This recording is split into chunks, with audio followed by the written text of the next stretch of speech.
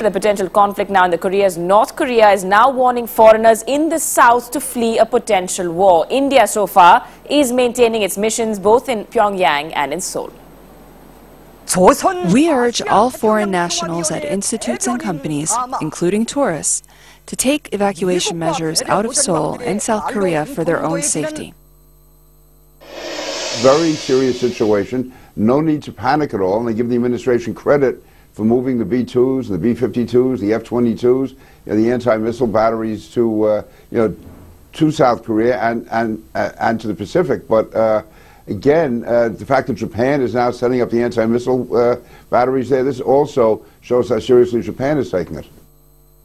We have missions both in the DPRK in Pyongyang and in Seoul in the Republic of Korea.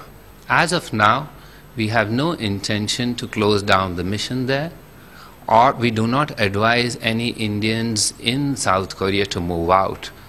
We hope that this escalating tension is reduced and peace and stability prevails in the Korean Peninsula.